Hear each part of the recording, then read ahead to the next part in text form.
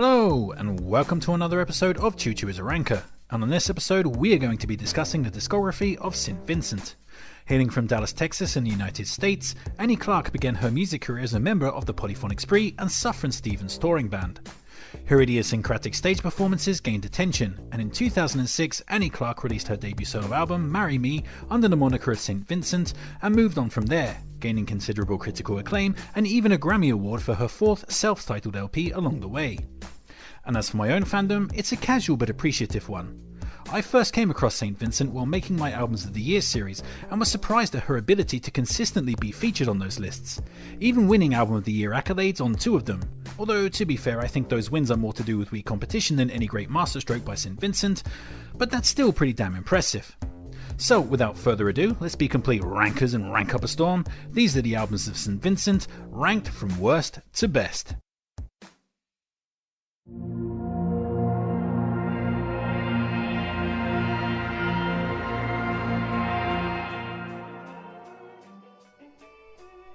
So we're going to be kicking off this list with Marry Me from 2007, which was St. Vincent's debut LP.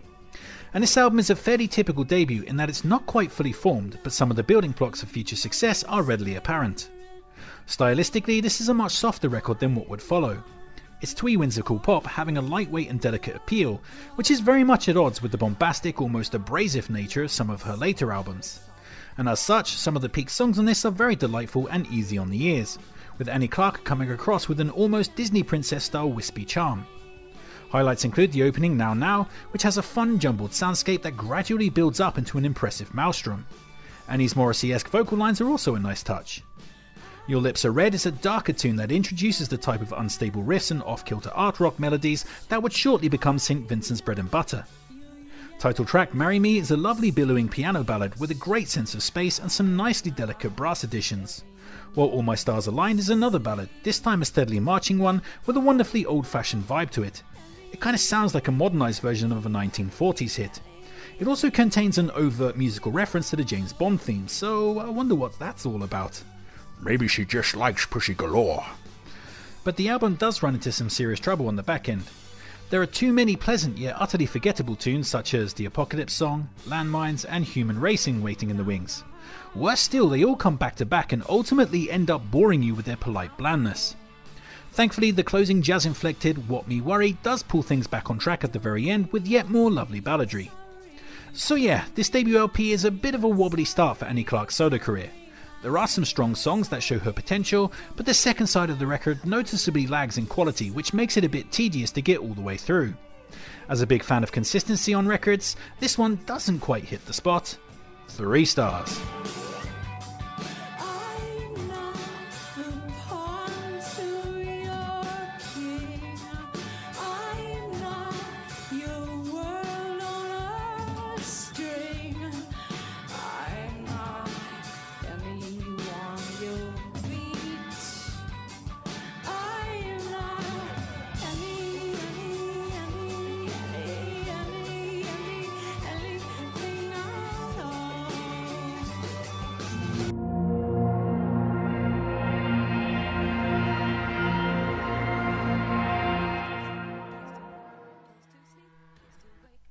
Next up we have Mass Seduction from 2017, which was St. Vincent's 5th LP, and this album is notable for turning in a much more synth-pop orientated direction.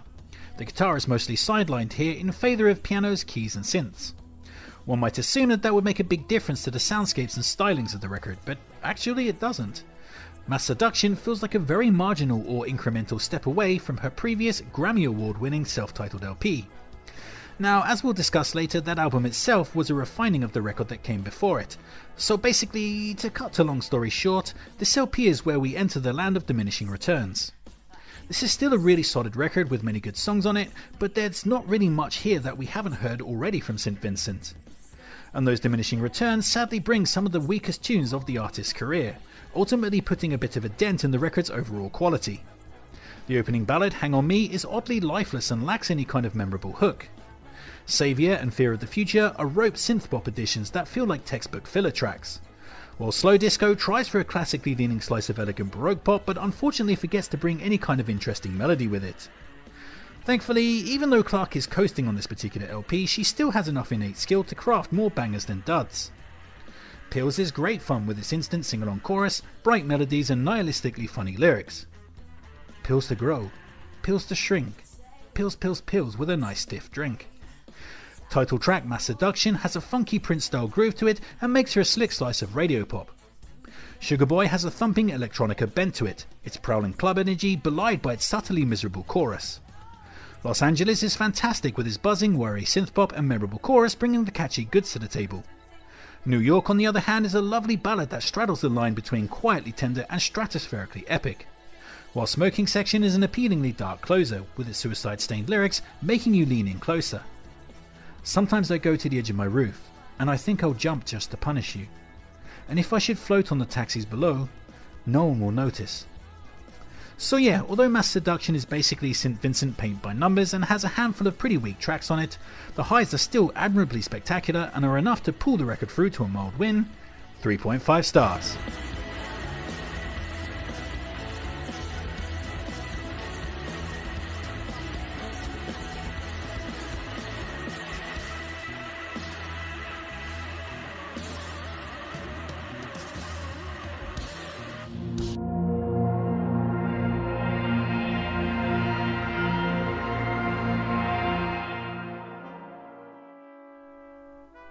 Next up we have Love This Giant from 2012, which is an outlier on this list as it's by David Byrne and St. Vincent rather than one of St. Vincent's solo records.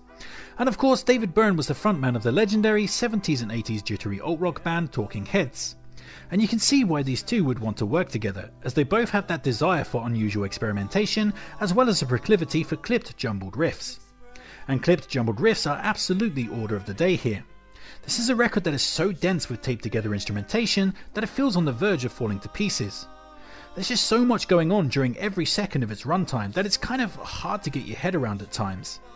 By rights this should be an overcluttered mess, and to be fair at points it is, but by and large this record really works. And the reason it works is down to the propulsive nature of the beats underpinning everything and the limitless charisma of its stars. St. Vincent shines on Ice Age, which has a cool rhythmic pulse and a catchy chorus that jumps out of the track, as well as a melancholy lyric that acts as a metaphor for depression. She also comes to the fore on Optimist, which has a more stable composition than most of the songs, and as such its horn-splash balladry stands out as an easy high spot. But it can't be denied that it's actually David Byrne who steals the show here. The track Dinner thrives on its kooky charm, ear-catching vocal lines and odd lyrics like, "Harry's gonna get some appetizers. Well, he's out of the range of small arms fire." What? I Am an Ape is tons of carny fun. As overstretching horns and flutes, he delivers a highly amusing lyric including the chorus of, "I am an ape. I stand and wait. A masterpiece. A hairy beast."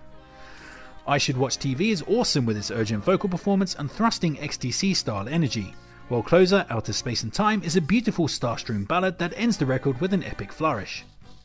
But the album isn't perfect, and sadly St. Vincent has to bear the brunt of the weaker cuts here. Weekend in the Dust is a boring bass-driven tune that has no discernible melody, while The Forest Awakes doesn't really come together in a compelling way, and both of those tunes are fronted by poor old Annie. But yeah, although this isn't as immediate as some of St. Vincent's solo records, and is definitely a grower, I find this LP to be a lot of fun and substantially different to anything else that she has made, which gives it an interesting appeal. Plus, David Byrne, man, he's a fucking legend and is in very fine fettle here and is obviously having so much fun with this. 4 stars.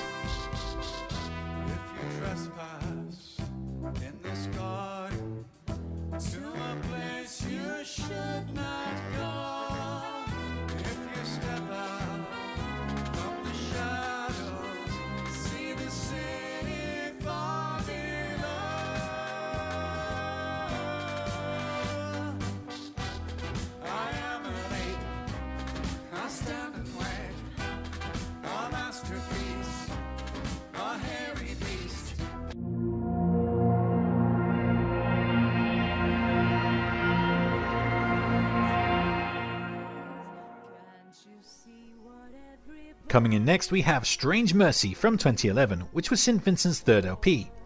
And this is the album where Clark finally discovered and settled into what would become her usual style. The more freeform compositions of her previous LP, Actor, have been reined in here and fed through a proper pop structure machine, while also still maintaining a frisson of that album's idiosyncratic weirdness. Also reined in here is the symphonic nature of her previous work. In contrast to the busy soundscapes of Actor, Strange Mercy feels very clean and spacious, exposing more of the naked core of the tunes and in the process creating its own distinct atmosphere.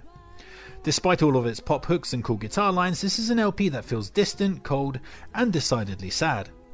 And the record is pretty fantastic, but it does have one glaring fault, that being that the last 3 songs do take a fairly big step down in terms of quality. The back-to-back pairing of dilettante and hysterical strength feels like the record having to take a breather, with the tracks coming off as listless, blustery filler. Closer, Year of the Tiger, is slightly better with its straight-ahead buzzing pop energy, but is still not quite enough to pull the record to a fully satisfying conclusion. But slightly bungled ending aside, and the rest of the record is great. Highlights include the opener, Chloe in the Afternoon, which has some of Actor's off-kilter weirdness but bolsters it with a newfound talent for a catchy chorus. It immediately puts St. Vincent on the path to her trademark sound. Cruel is the quintessential St. Vincent song, a spectacular, insanely catchy tune with some great guitar riffs and an appealing tweeness sewn into its seams. It's absolutely awesome.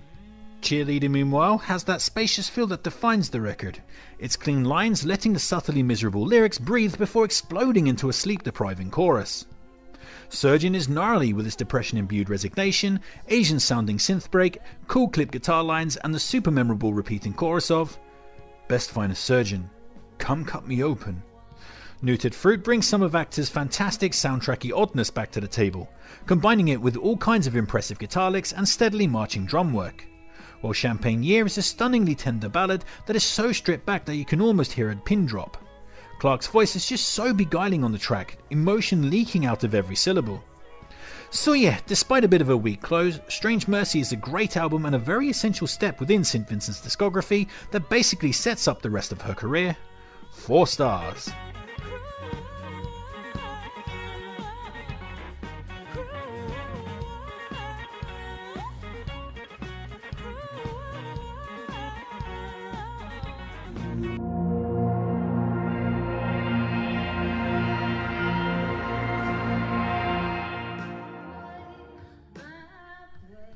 Next up we have Daddy's Home from 2022, which was St. Vincent's 6th LP and most recent to date. And the title of this record refers to Annie Clark's father, who bought a ticket to the big house by indulging in all kinds of naughty financial fraud. He served a decade behind bars before being released, hence Daddy's Home. As you can well imagine, her father's incarceration proved to be quite impactful on Annie, and if you sift through her catalogue you'll be able to find many lyrical references to that situation across her career.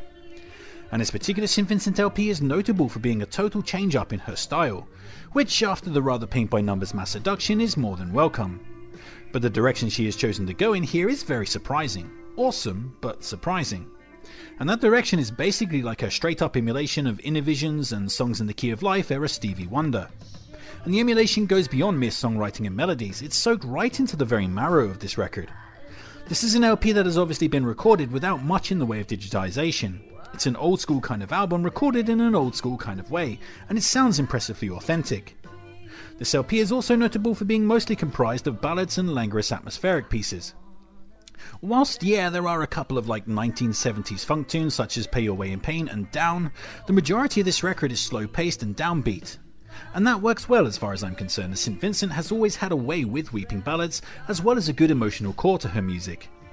The album is consistent, atmospherically cohesive and full of wonderful 1970s kissed highlights.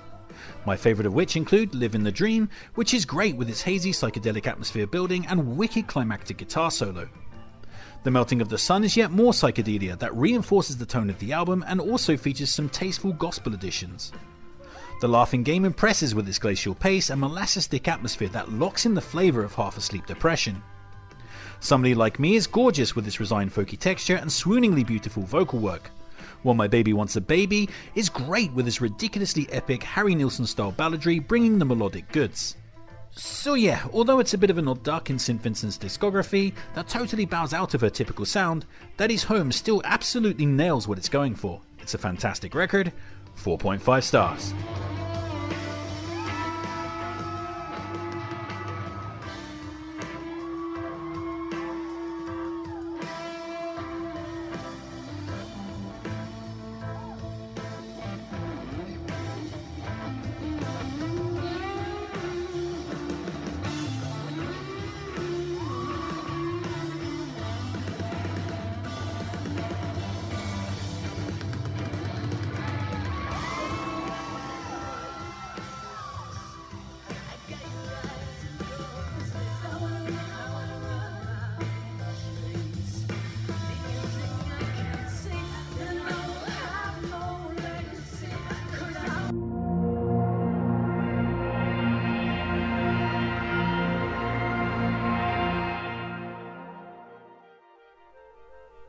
Coming in next and narrowly missing the top spot, we have Actor from 2009, which was St. Vincent's second LP. And this album is singular within the artist's discography. It's really unique and odd and full of delightful idiosyncratic weirdness. The story behind the record goes that Annie Clark was suffering from a bit of writer's block after her first LP, so she took to scoring music set to scenes from her favourite films, only adding lyrics and vocals after the musical compositions were completed. And this gives the album its distinct vibe. It does indeed sound like some kind of strange hybrid between soundtrack and indie rock album. As such, a lot of these songs have indefinable free-flowing structures, favouring atmosphere building over catchy pop hooks. It's really bizarre but also very compelling. There's just no other album that I can think of that's similar to this one. I mean, it's very hard to make something truly unique and original in modern rock, but Annie Clark managed to do just that with this LP. And as for highlights, well, it's almost a moot point as the record thrives on its consistency and all-consuming atmosphere. But my cherry picks would be The Strangers, which kicks the record off with a really interesting mix of twee Parisian sounding pop and gnarly guitar screams, as Clark begs you to paint the black hole blacker. Actor Out of Work sounds like a sprightly upbeat nugget of pop, but is actually a pretty brutal lyrical kiss-off. You're a boxer in the ring, with brass knuckles underneath. You're the curses through my teeth. Black Rainbow has an interesting composition that takes in some lovely horns and flutes, even as the guitars slowly gather more and more marching aggression. Marrow is absolutely rad with its atmospheric synth textures, buckling under the weight of some wicked, raw-sounding guitar work that makes the track instantly pop. While The Party is a beautiful creaking ballad that perfectly captures those moments where everyone else has gone home but just somehow still there with this one other person. And it's in those moments when you know that you're almost definitely going to get laid. Unless you're from Milton Keynes, in which case you're almost definitely going to get laid out and have your wallet stolen. But yeah, that's just scratching the surface because there's not a weak track on the album, and everything works together to serve the record's overall atmosphere. So whilst Actor might not be one of the most accessible St. Vincent albums, it is ultimately one of her most artistically satisfying. 5 stars.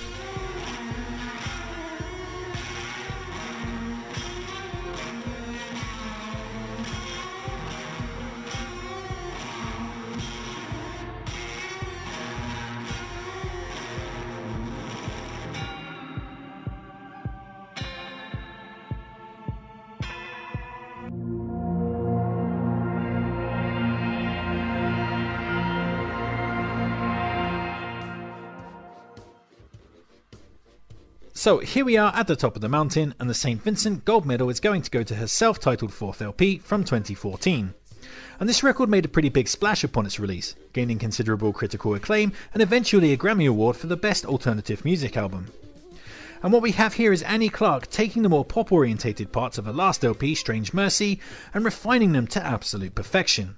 And that's it really. Like, there's not a particularly complicated reason as to why this is the best St. Vincent album. Its placing is solely down to the fact that it has the highest concentration of unforgettably catchy tunes. The songwriting and consistency of quality on this record is remarkably high. I mean, the only track that even thinks about wobbling is the penultimate, Every Tear Disappears, but even that is harmless and has a decent energy to boot. So yeah, this LP is all about tip-top banging high spots. Rattlesnake kicks the record off with a suitably rattling composition, impressing with some fun guitar work and its sweaty, breathless chorus. Birth in Reverse is one of Clark's catchiest songs with its skyscraping chorus, growling bass and memorable clipped guitar riff. Prince Johnny is an exceptionally beautiful ballad with a resigned synth texture and some emotive pain-ridden lyrics. Digital Witness is a slice of synth pop perfection, with its instantly danceable chorus, cheeky horns and fun lyrics that fire pot shots at hopeless couch potatoes. I Prefer Your Love is a lovely balladeering ode to Annie's mother. It's an interesting turn from an artist that obviously keeps herself quite emotionally well guarded. And speaking of emotions, Psychopath is a giant ballad with a wilting melody and an epic light as aloft anthemic quality. While Closer, Severed Crossed Fingers is yet another of those epic weeping ballads that St. Vincent is just so damn good at making. Plus the lyrics are also pretty damn great. Found my severed fingers in that rubble there. Well, you stole the heart right out of my chest. So yeah, this record achieves a win through sheer pop bangers. It is an absolutely fantastic album that balances its radio pop moments with deeper, more emotive cuts very well indeed. 5 stars. So, now I've come to the end of my deep dive, the question remains, did I gain more appreciation for the artist? And the answer this time is, yeah, I guess so.